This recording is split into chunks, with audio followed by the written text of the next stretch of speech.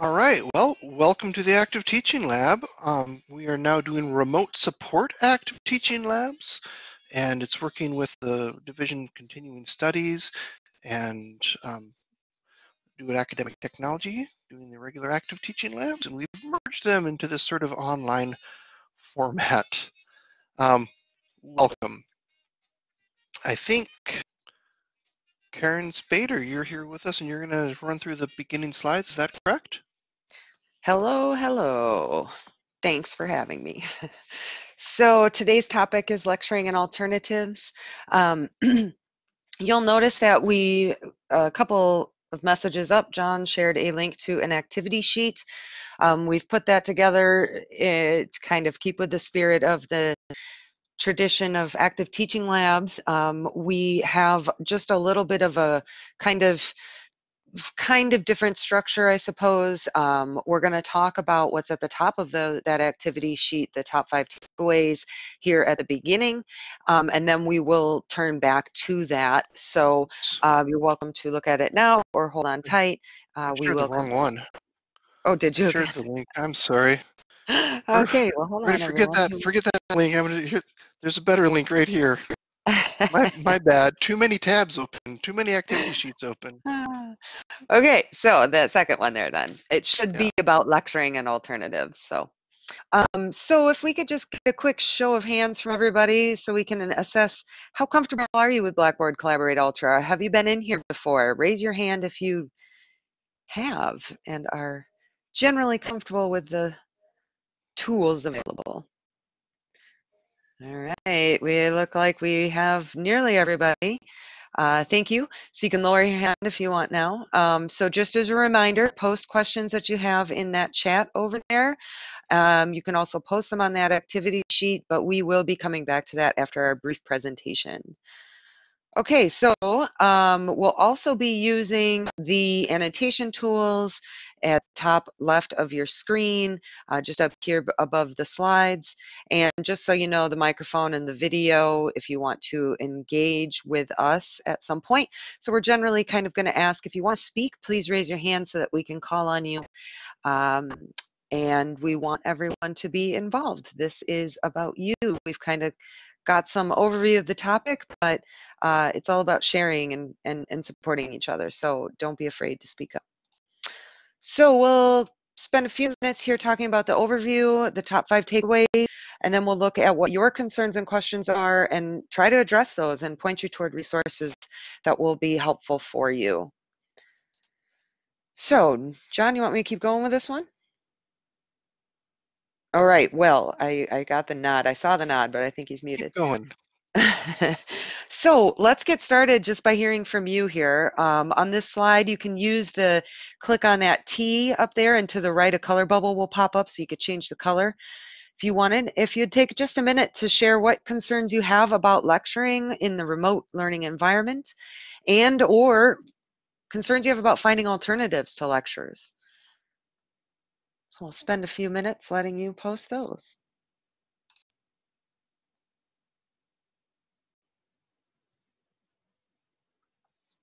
So we've got using media, video, and narrative. Okay.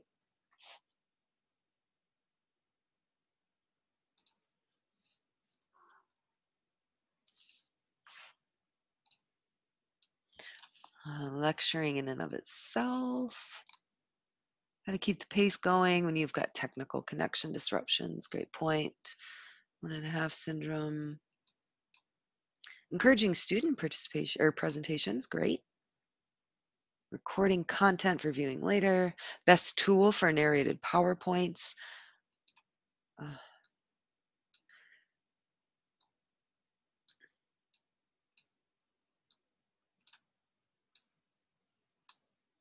Maintaining connection. How do I know my students can access integrated technologies? Whiteboard capabilities, best tool for oh, I already read that one.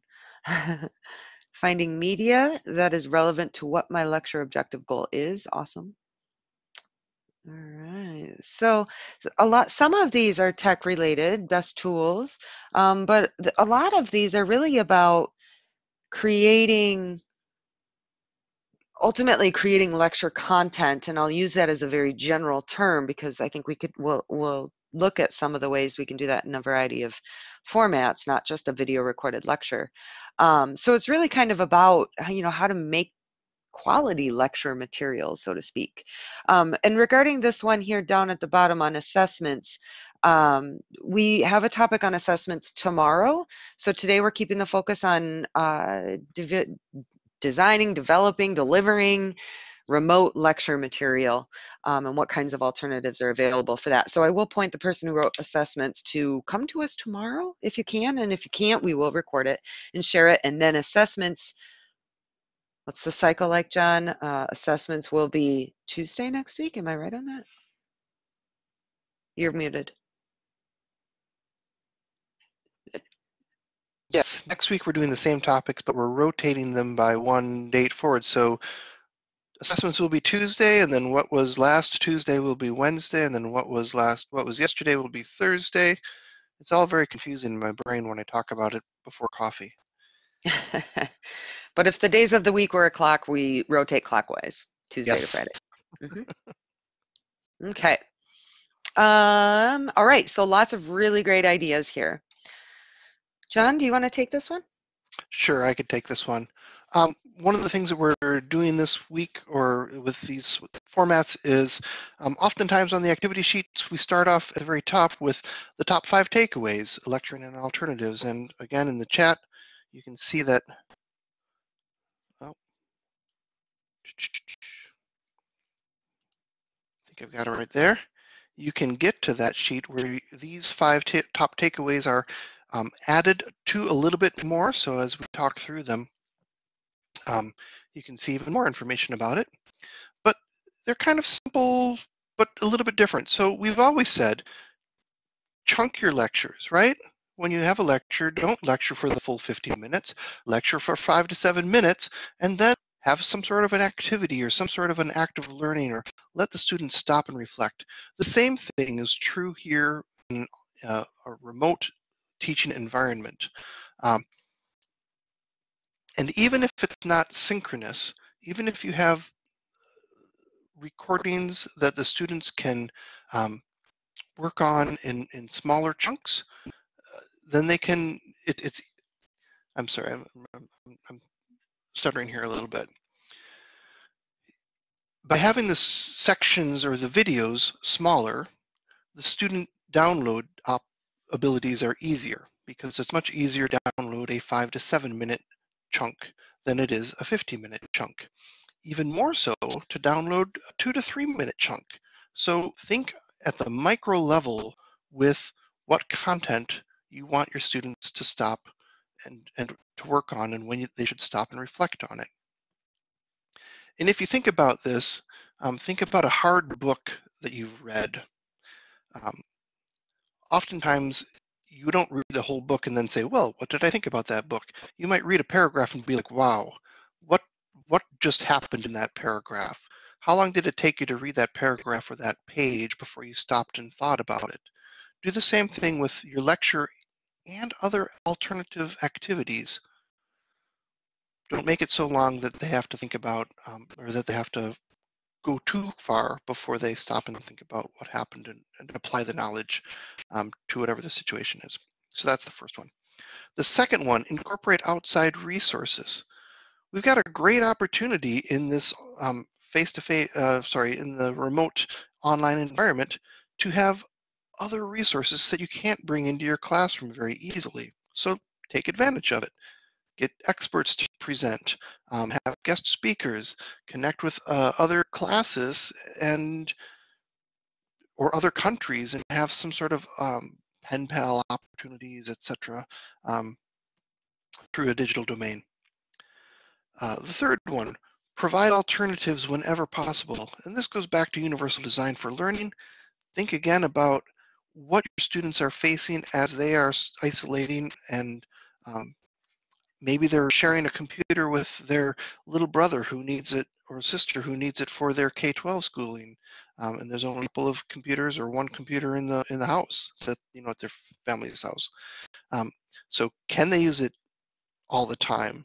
Do they need to take over that computer, or can you give them things to do that allow for flexibility there?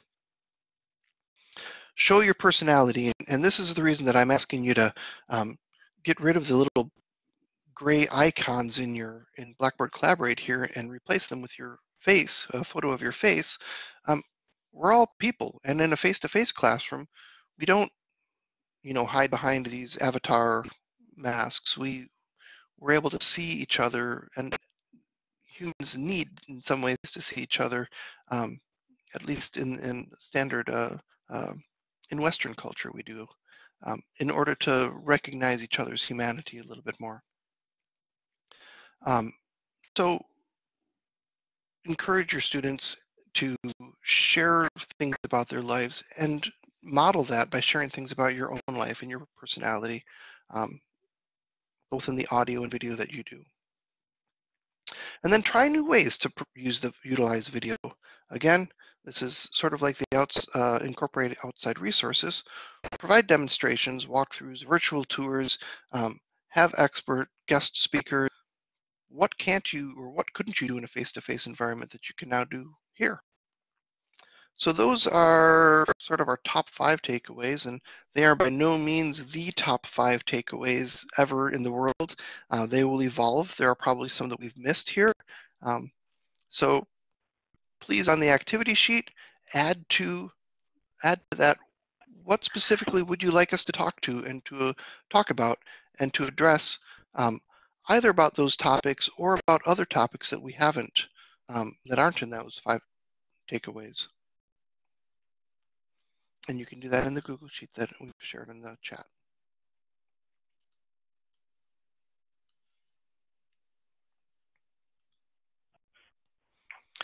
Do any questions come up right away that people are curious about?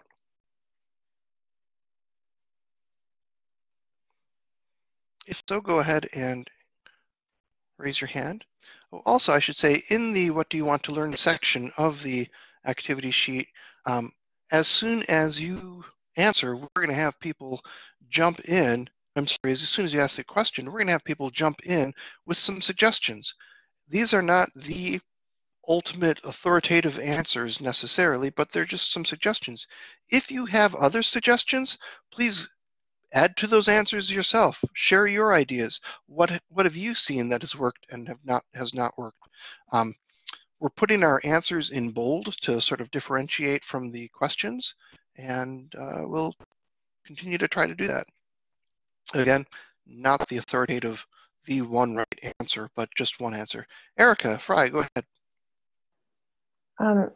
Is there a FAQ for faculty or presenters for recording a lecture PowerPoint conference that's available already? I assume there is, but because we're going to do some format that way.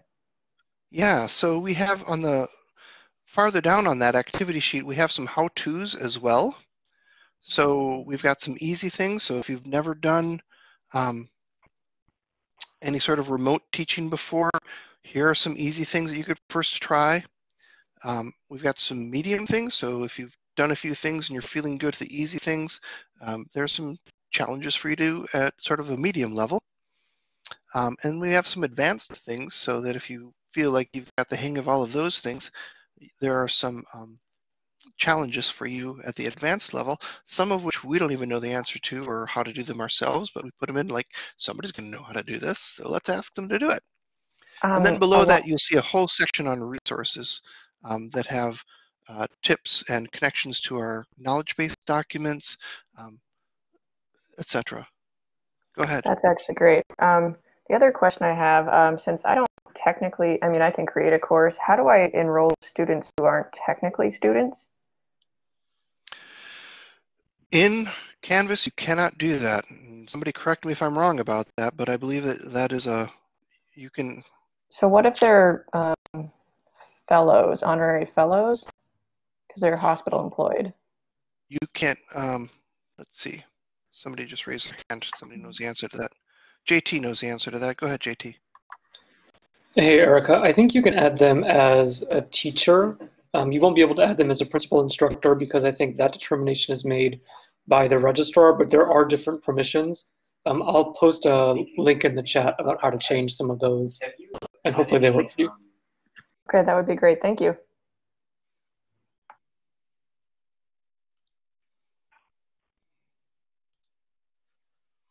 All right, did I see Cliff has a hand raised? Go ahead, Cliff. Just wanted to clarify, was that a request about how to add not like I mean, there are a couple of various ways of adding people to courses. Are you just wanting them to be involved as part of the recording, or do you actually want to add them to the course? So, for instance, our faculty, who are both appointed or paid by the med school and the hospital, would be considered faculty and easy to add as an instructor. The residents and fellows I work with are given honorary fellow appointments, so they do have net IDs, but we don't have a course that's related to the institution as far as the UW Canvas side. So that's who I want to enroll to participate in course content and be able to access like a pre-recorded lecture or similar.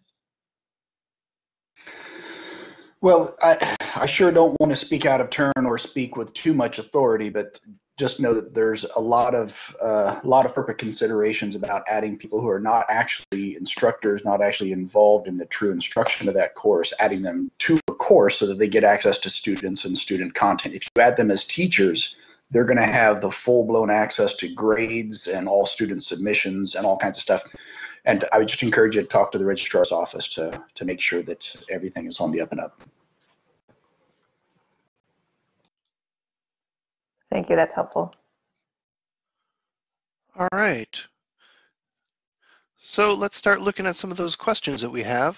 The difference between uploading a narrated PowerPoint directly to Canvas and uploading its MP4 export to Kaltura Media Space and linking that to the Canvas page. So this is a really good question. Do any of our moderators or folks feel like they want to speak to that? If not, I can.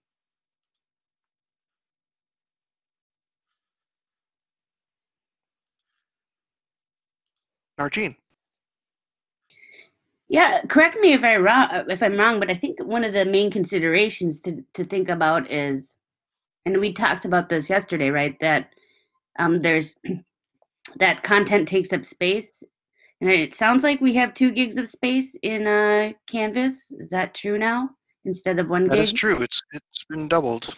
Okay, so I don't know how long it takes for videos to take up 2 gigs of space, but putting it up in Kaltura means there's less of an issue with not having space in the Canvas course itself. Lauren, go ahead. So the other consideration, and I agree with what's been said so far, is what are you going to do with that video? What sort of concept check are you going to provide for your students, and in what technology would that happen? So for example, if you do create it as a video and you're using some resource that allows you to do pop-up questions, you can do that in a video, but you can't do that in just the voiceover PowerPoint, if I'm not mistaken. That is correct. The voiceover PowerPoint, as I understand it, the voiceover PowerPoints, and I have not done a lot of these, so that's a big disclaimer. The only way to export it is as an MP4 video, correct? Haley? Yeah, so I believe that's correct, John. And I was just going to chime in that I read the question as the first option being a narrated PowerPoint that's not exported, like it's uploaded to Canvas as a PPTX file and would require a download of that by every student to view on their computer, which I think is probably everyone would agree is not a very easy way for students to consume the content compared to a video. Correct. Yeah. Anytime that you, now more than ever, asking the students to download PDFs to view them or download files to their PowerPoint, assuming that they have PowerPoint on their phone, for example. Some do, some don't. Some have never figured that out. Or on the computer that their parents have at home. Maybe rural Wisconsin, the parents don't have the wisc.edu PowerPoint on their computer, the way that the students had in the labs that they used in their residence halls. So think about accessibility there. Are there simpler options that you can have here? Just about. So, and that's where Canvas, I guess, is if it can be seen on Canvas, that's sort of a safe bet there. You're not asking them to invest in additional software or hardware, I guess, because Canvas can play on their mobile device, it can play on their any web browser just about. So that's a concern. And then Kaltura plays through Canvas. So does that help answer that question? Other thoughts on that question, anyone?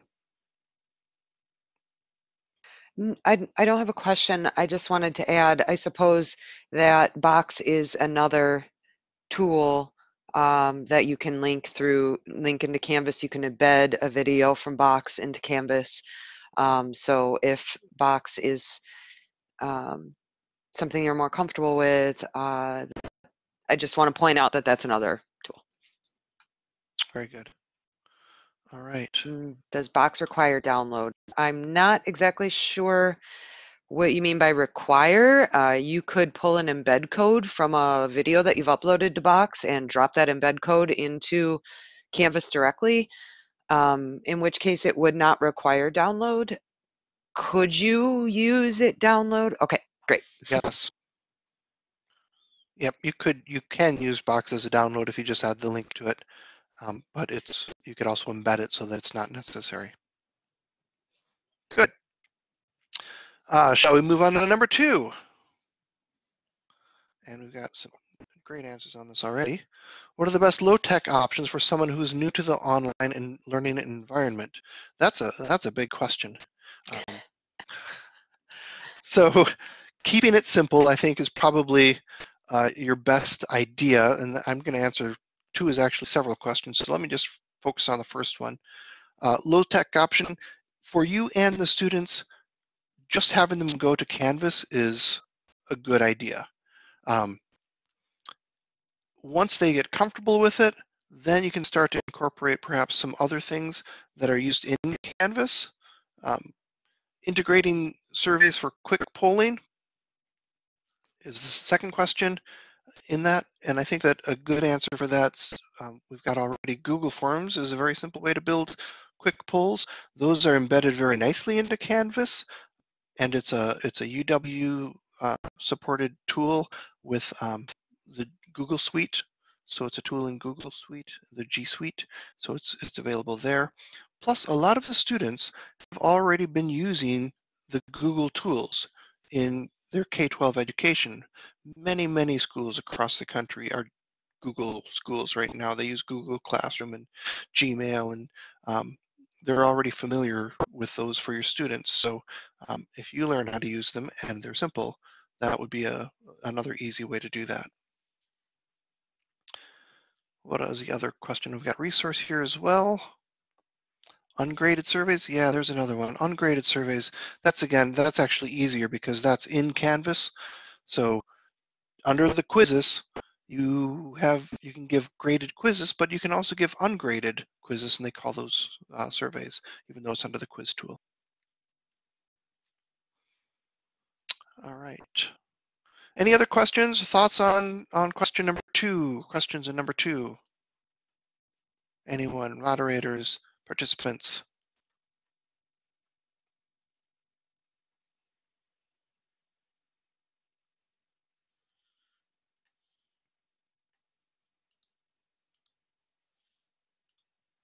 Nope, nobody, no thoughts?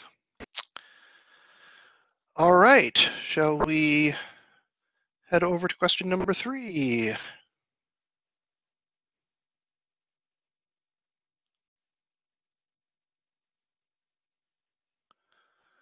Best practices for accessibility in the online lecture space. Accessibility, we've got several options here with accessibility, right? On the one hand, we can talk about captions. On the other hand, let's see. And we've got a good answer here already. Again, looking at that top takeaways, using other answers or using other options. If the transcripts are already there, fantastic. That means you don't have to create them yourself. If they are not there, or if it's your own lecture that you're uploading, it's good practice to create those. One way to do that is to, the simplest way maybe to do that is to just follow a script. So a lot of instructors are very good at this point at outlining what they're going to say, and then just following that outline as they talk, and that way they've got their caption pretty much done. And it doesn't include extra little thoughts and takeaways, but I think that that's okay. Haley, you had a question or just point. Jump in. Yeah, Go ahead. thanks. I was just going to get to the last part of that question, which is image descriptions. So Right. transcripts and captions are kind of like the banner answer to video accessibility, but keep in mind any visuals you embed in your PowerPoint or if you screen share, you're going to want to verbally explain them really thoroughly, if not put text descriptions elsewhere on the page, just to ensure that the visual content can be consumed by someone who might have a visual impairment. Mm-hmm.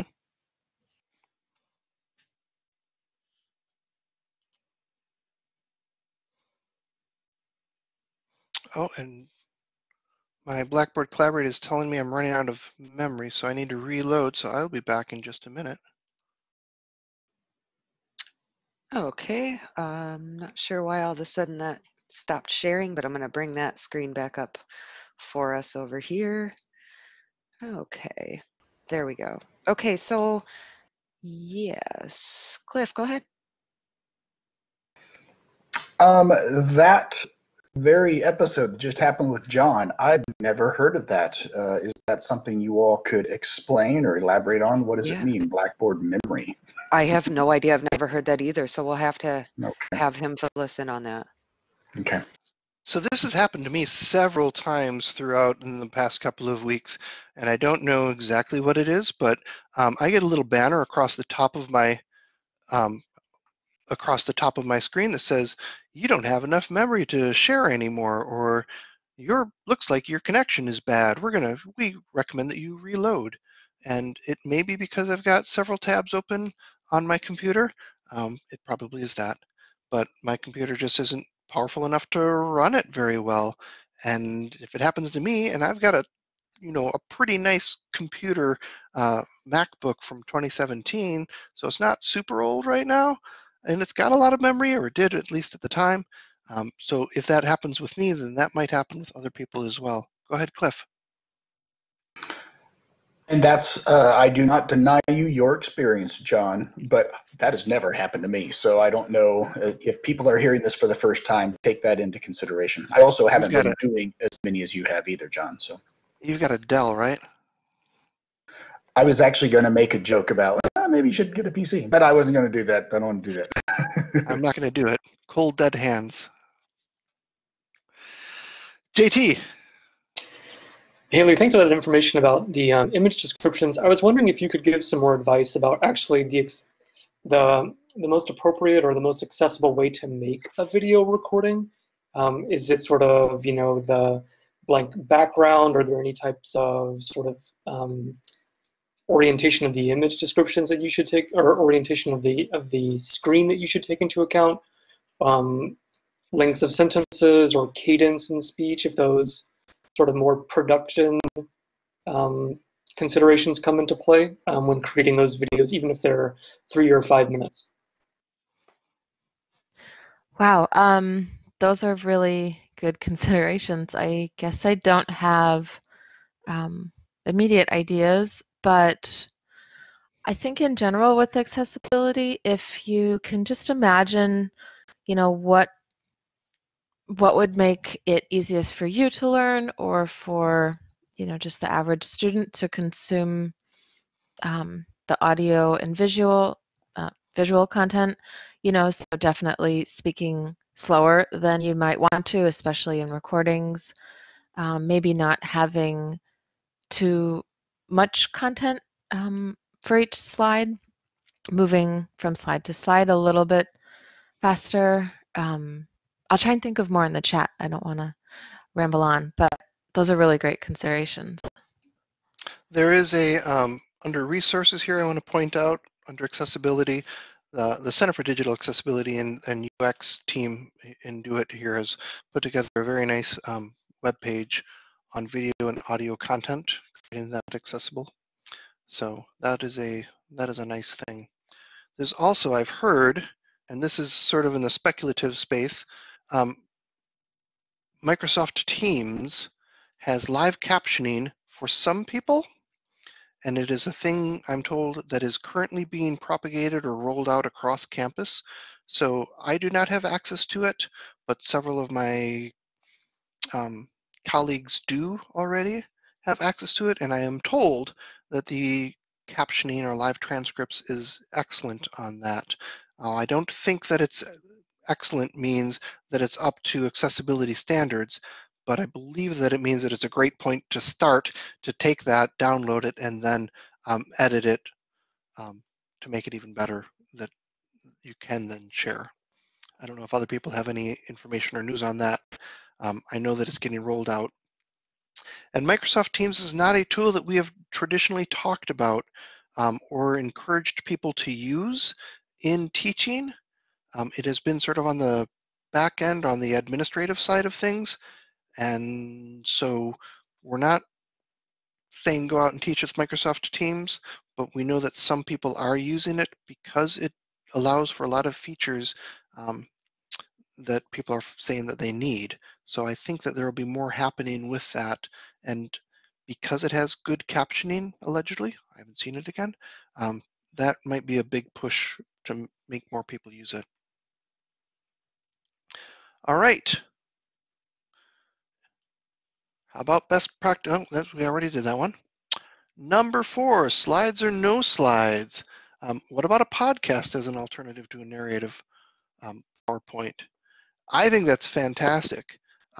Anytime you can do a podcast without that extra visual element, you are making it so much easier for your students because they can go out on a walk, socially distance themselves on that walk, but plug it in to their headphones and play with their dog and look at the sky and pause and stop and think about it with their phone. Pause, stop and think. What was that question? Great. Do a podcast. Podcasts are great. Other thoughts from other people?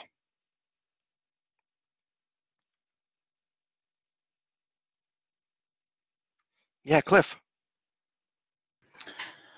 For instructors who may be new to this world of online presentations delivering remotely, I have personally been surprised by how many instructors are opting for the non-synchronous or the asynchronous delivery.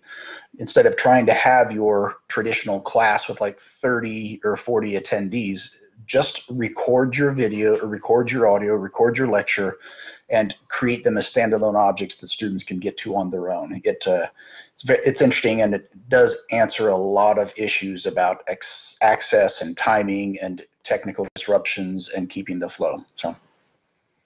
And there is something with multiple means of representation, right? For the universal design for learning, we know that the more senses that are engaged by your students in, I hate this term, absorbing your content, but ingesting, getting the content, if they can see it and hear it, that's better than if they just see it. If they see it, hear it, and smell it, that's even better. If they can see it, hear it, smell it, and like manipulate it, that's fantastic. So podcasts are just hearing, and honestly, personally, I've never been a big one for podcasts. I know my friends love them, and they're like, oh my gosh, you've got to listen to this one.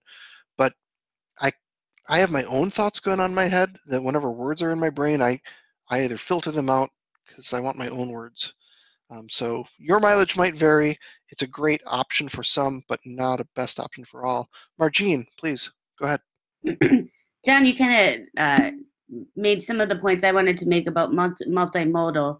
And just to point out, and this happens in any sort of lecture situation, whether it's live or has visual or what have you, is that students can be a little bit overconfident hearing something, processing it in the moment, and not to and actually retaining that information. So I think the podcast is awesome. I think it needs to have some contextualization or some practice or some application time too. Just because I just know when I listen to a podcast, because I love podcasts, I will have amazing ideas. And I know I've gotten to the office before and said, I don't even know where I heard this or what this podcast, I don't remember the details of it. So I get a little overconfident myself when I listen to podcasts. So can I ask a follow-up question for that before we jump to Karen, Margine? And that is, do you ever find yourself with podcasts, you have the idea, but then 2 minutes later in the podcast, you have another idea from it, and then you've forgotten that first idea? I feel like podcasts are one of those really long things that you don't, going back to that early point of small chunks, podcasts are generally much longer. So unless you have the breaks within the podcast to stop and do something else or write it down or reflect on what you just heard, it can be a challenge to keep track of all of the things in it. Yeah, Thoughts on that? totally. Part of my issue is that I'm doing this while I'm listening to it when I'm moving around or on walks or multitasking usually, right? So I don't sit down and take notes on it like I might in an actual lecture, or I might if I broke it into chunks and there was a checkpoint where I needed to answer some questions before going on. So that could be a really interesting idea too, is breaking things up. Yeah. Go ahead, Karen. You were going to have something, or?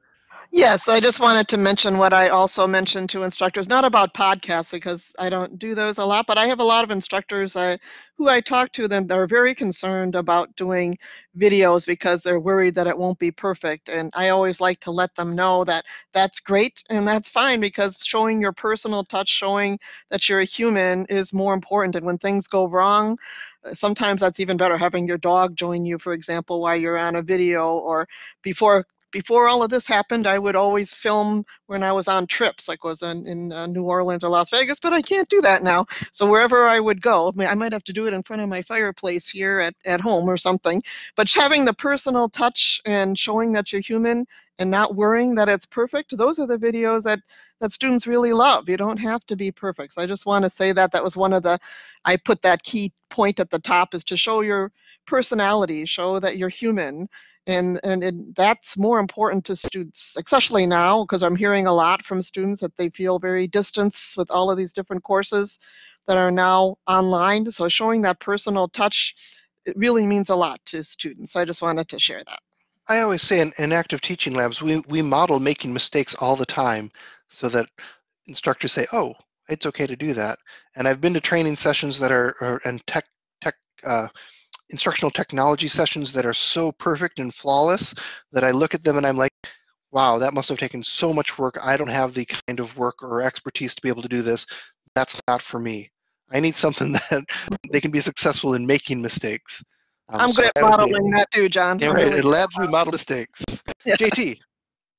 Go ahead, JT. Hey, one thing I was thinking of is using podcasts maybe just as an extracurricular type thing, sort of, missives from the field, or as a way to connect with students with sort of course-related conversations. And I was wondering if anyone has any experience with students submitting those types of assignments or podcasts, just sort of their own, I don't want to say meanderings, but their own thoughts about, French in the world and my life currently at home, that type of thing.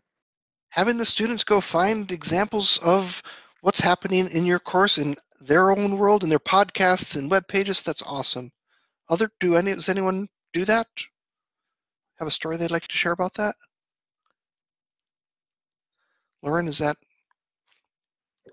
Go ahead, Lauren. So If nobody else wants to jump it, in, you it can wasn't change it. about, it was actually kind of related to the previous thing Great. that I Jump my in then. answer was simply that if we show our humanness and our mistakes, when students are creating those things for us, they'll be more comfortable with their own mistakes and humanness. So Yeah. if they see 100% perfection from us, then that kind of raises the anxiety level for them that there's this higher expectation. You've set the bar here if it's perfect.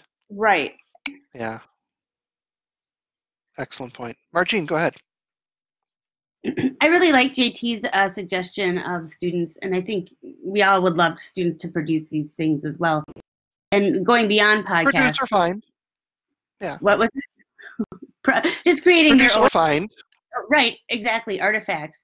You asked for a little story, and I know you many of you might know this, but I've used the app Sifter and given students little tasks to go take pictures, write captions, to go and whatever we're talking about, find examples or out in the world. Obviously, you have to do this with social distancing again, but it's really interesting to see how they interpret what you're thinking about or talking about, and finding it in their own world. The reason I really like that is because it becomes a top of mind experience, right? So if they're thinking like, gosh, I have to complete this assignment, they're thinking about your class beyond the classroom, right? They're walking around with their phone in their pocket and they might see something and all of a sudden they're back to thinking about what they just learned or were thinking about or discussing in class. Sorry, I think I need coffee too. I'm rambling. Sorry. That's all right. Okay, so, and I don't know if Sifter actually still exists. I just added the link to it, but it does not seem to be loading, so maybe that doesn't work anymore. But yeah, I was just thinking about the idea of one of the options in the activity sheet for alternatives under Easy Advanced here. There are lots of them here, right, that we can try out. A lot of them I don't know what they are. A lot of them I just looked up in creating this. But one of them was field trips and virtual field trips. And obviously you can't do a big class field trip, but maybe you can have your students do individual and hyperlocal field trips where, within the 300 meters of their houses or their apartments that they're able to go to these days while social isolating, can they find examples of what you're teaching because that's their classroom, that's their lived world. They are no longer on campus, but where are they? And can they find examples in their world? All right. There's a side conversation in the chat that I want to bring up, and that was Heidi and Haley. You were talking about surveying your students. Can I get the two of you to jump in and tell us what you're talking about? Heidi, go ahead. Hi, sure. So I work with international students who are very desperate to return to their countries. And so I used a Google Docs survey first, a Google Forms survey, to find out where they were, what kind of equipment they had, if they could access Canvas and Google Docs. And with things changing so quickly, I have surveyed them repeatedly. But I found it was just a little bit easier for me to just send an email and have them reply to it than to keep sending the Google Docs. And I got a better response rate when I sent it through email anyway. So that could be a quick and dirty way to find out where your students are. And that can be a Canvas survey. That'd be a great example of a Canvas survey. One of the things that we've been talking about lately is with many of our international students going back to China, China has a relationship with Google that does not allow a lot of the Google tools to work very well. So keeping things out of Google is actually really good if you have Chinese students. and I expect that there are other countries in the world that have similar relationships with different tools where some of them are allowed and some of them are not allowed, or thank you for the diplomatic way to put it, relationships. So yeah, I'm not surprised that more answered in email than they did on the Google Doc, especially if you had international or Chinese students. Other people have thoughts about that, and maybe this is the number one tip that we should have put on the very top of the page as far as a top 5 takeaways. Ask your students what they can do. We've been talking about this throughout the week, and this idea keeps coming up. We don't know about our students. We just don't. We see them in classes sometimes. Now we don't even see them in classes, but we don't know what they can do, what they can't do, what they grumble about, because they won't grumble to us, right? Because of the power dynamic. But is there a way to anonymously get their input on what works for them, what doesn't work for them? What are they seeing in other classes that they're taking that really works for them that they wish you would do as well, but you don't know about it, so how can you do it? Ask them about those things. Heidi, go ahead. I just wanted to add that when students responded, it resulted in a couple of back and forth emails of, how are you doing? How's everything going? And so that kind of personal correspondence that took place afterwards, I think, made them feel like they were more connected to their instructor and that someone cared about them, especially for the students who are stuck in the dorms right now without knowing when they're going home. That's all. Yeah, all of these social isolation precautions that we're taking have sort of flipped the script. I think for a lot of people who are like, oh, can we please just do this online? Do we have to meet face to face? And now they're like, I need to see people.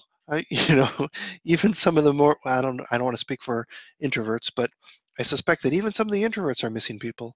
But maybe I'm wrong. Any other thoughts on that topic of asking the students?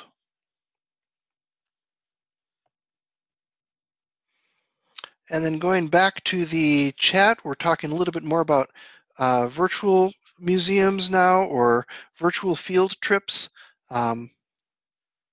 JT, go ahead with your thoughts. Yeah, Heidi, I was just going to ask you, what are some of the ways that you've been responding to students who have encountered serious difficulties? How have you adapted your ability to engage with them? Okay, and them so with you as well? So right now, I only have one student who is unable to access anything because he's in quarantine. And for him, I just tried to reassure him not to panic, but once he exits quarantine and has access to Canvas, we will skip some of the homework assignments that he's missed and just kind of pick up where we are at this point, and that I will extend deadlines, but that I'm not going to expect him to make up everything that he's missed, because that would be really overwhelming. So I think changing your expectations for what students have missed, extending deadlines, and offering reassurances that just because they couldn't access something means that they're going to fail the course or an assignment. Does that help? It does. And I think that, go ahead, JT. I was going to say, it sort of allows us to continue a portion of the conversation that we had yesterday about how do you, or questions over the flexibility that you can build into your rubric, and sort of, I don't want to say contingency plan, but this is sort of a contingency issue in dealing with that. So it's great to hear that from you, Heidi. I can imagine if you have 500 students, that question or those issues would be much more fraught with problems, but on an individual level, it sounds great. Yeah, flexibility, I mean, we all need it right now, I think, a little bit, because we don't know what's happening in their houses. And you had mentioned, Heidi, early on in the chat, their situations change. So, they might be great right now, but next week something might have happened. So continually making those connections, and it's a human connection. It's part of being an instructor, part of being a teacher. All right, we've got the session standard is to go till 11:30. However, we don't have to go to 11:30, and we were just discussing today that maybe we would just make this an hour and then have that that last half hour from 11 to 11:30 be focused on people who have some more technical questions on how to do things. Any thoughts on that from any of the participants or other moderators? Are there topics that we'd like to talk a little bit more about in the last 6 minutes before 11?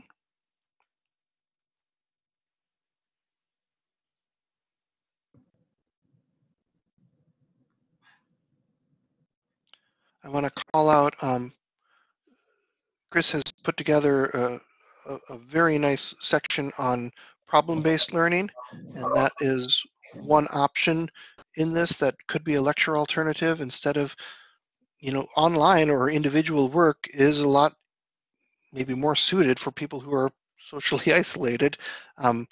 Letting them do small group work where they figure out how to connect with each other synchronously, but in a small group rather than all 30 or all 80 people in your classes together. It's easier for them to work individual or in smaller groups, so that could be where the synchronous work happens. Karen, go ahead, jump in. Yeah, I just wanted to also point out that I just put a link to the page on content and sharing in our remote readiness course. This is from way back, those first round of webinars that we did. Oh, sorry, I've got feedback there. Anyway, it's from the first round of webinars, and we have a lot of resources on that page. There's a document embedded, and you can also open it and download it for yourself. But in there, we've got a variety of other links to how-to things, other ideas, yeah, a lot of stuff that's in there. So please feel free to visit that and take from it what you would like. I thought I had something in there that I don't see right now, but I can look into that later. It's not relevant for right now anyway, so I just wanted to point that out.